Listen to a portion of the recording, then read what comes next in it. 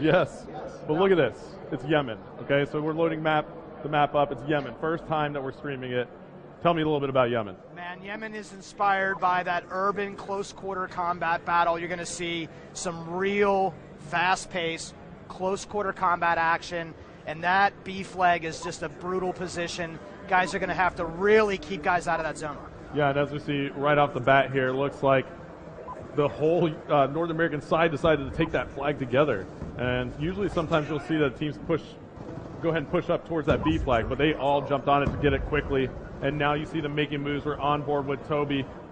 And Toby gets taken out right there. We'll swap over, and we're now on board with Twiz, who's flanking around here. Twiz with the MSMC, and he's got the laser sight attachment.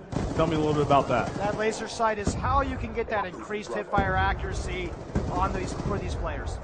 Got it. Yep. So that is Twiz picking up the kill right there.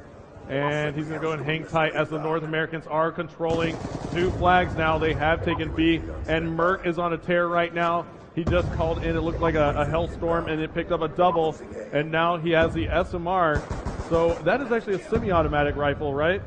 Right, he's got this thing customized up in all sorts of ways, so he's using that select fire switch to change up whether he's bursting or auto. Got it. So looks like he's doing some work with it right now. As if Ruby jumps around the corner, he gets taken out there, and now it looks like Merc's going to be calling in a care package. We'll stay on board with him and see what lands. 26-13 now as the North Americans are up. And it looks like that care package is coming down, and Merc turns right there and takes out Gunshi. Just gave Gunshi a little bit of the business, and that care package just came through.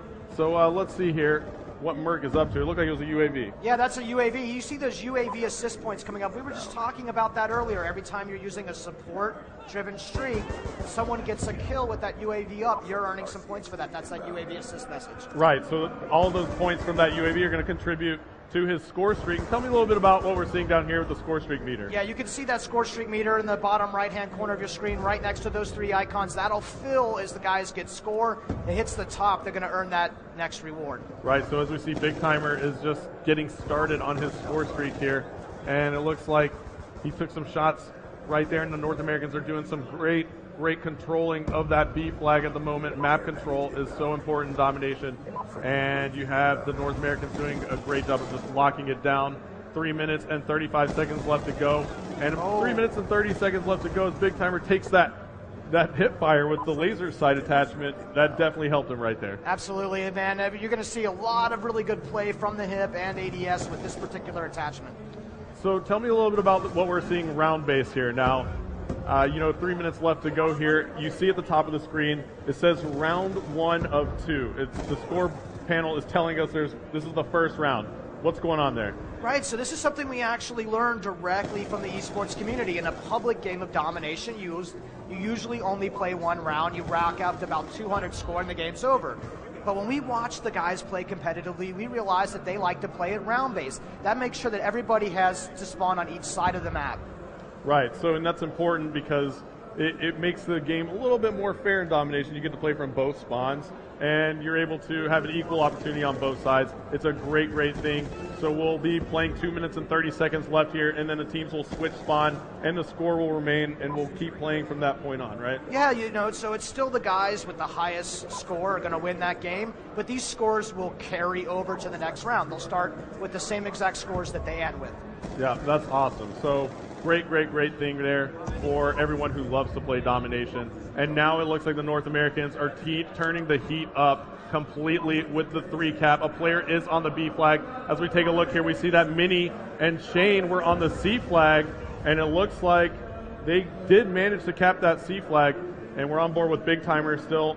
So why don't we hop on board with the Europeans, take a look. Well, actually, look at this.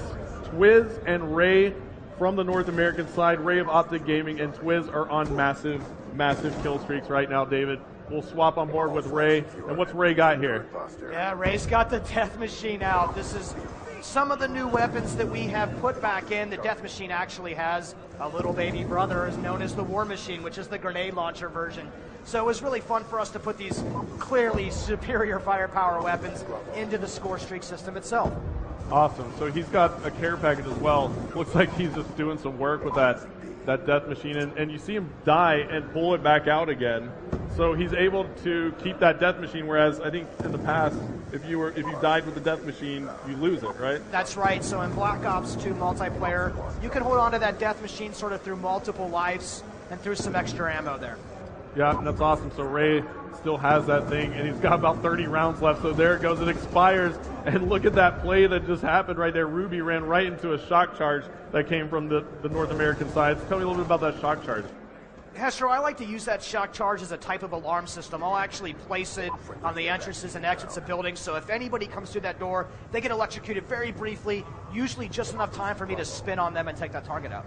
Awesome. Well, look at this, 135 to 50, and you have about 30 seconds left to go. So we're getting to that point where this round is going to end, and we're going to start back over. So the score was going to carry over. I'm just really excited for people to be able to check that out. And we'll take one more look here at the picture-in-picture. You see some players hopping on the flag, trying to play the objective near the end of the game. We'll take a look at the scoreboard as well. You see that Ray of Optic is on a tear. Huge, huge, huge game for him. 28-6 with 10 defends and 4 captures. And then you see Karma backing him up at 23-9. The North Americans are going massive at the moment. So a huge, huge game for the North Americans against the Europeans. All right, this next round's going to start immediately, guys. We're going to go right over into the next round of this game. Right after this round in the kill cam, we'll spin over. The guys will flip the spawns, as we say.